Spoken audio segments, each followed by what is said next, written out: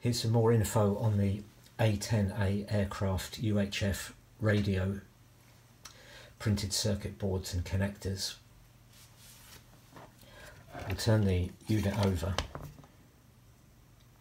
You might remember inside there's two circuit boards sandwiched with the components on the inside.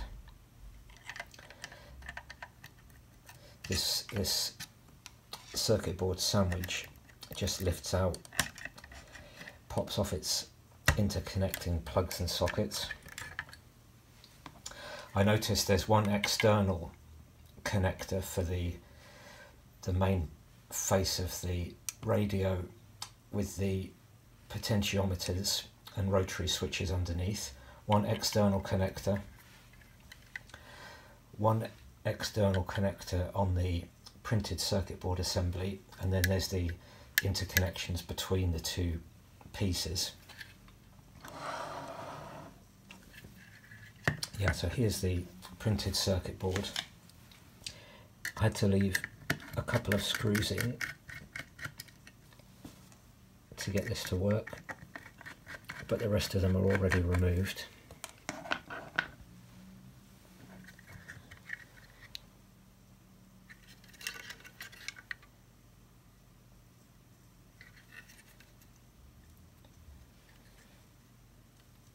You'll see there's a component behind this plastic cover.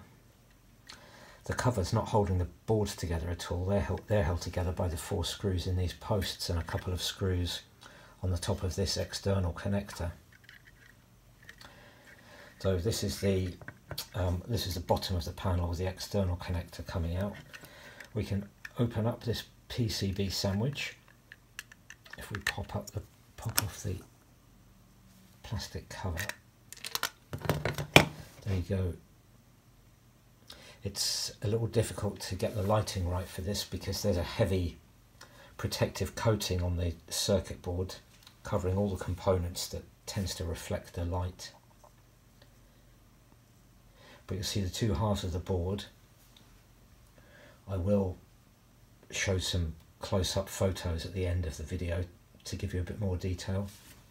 Yeah, pretty basic. I guess this is just the head unit for the radio, so these PCBs don't contain all the components for the UHF radio.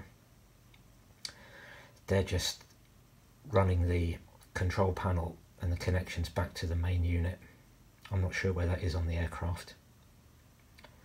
There's one of the circuit boards.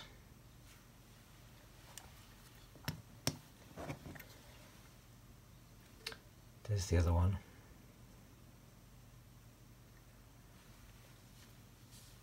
These are the sockets for the connections between the two circuit boards. There's the external connector.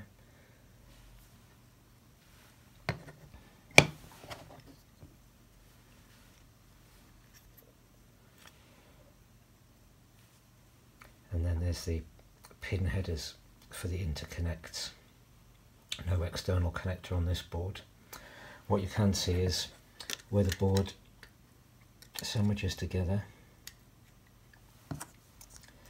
there's the cover, the small plastic cover with a cutout that fits over this component when it's assembled.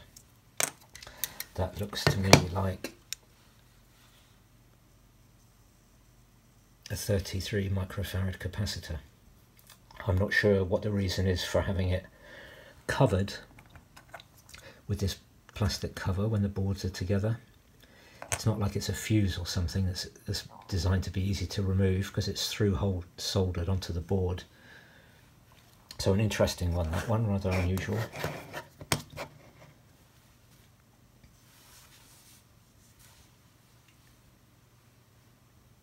As I said, photos to follow. Hope this was another interesting, useful video. Thanks for watching.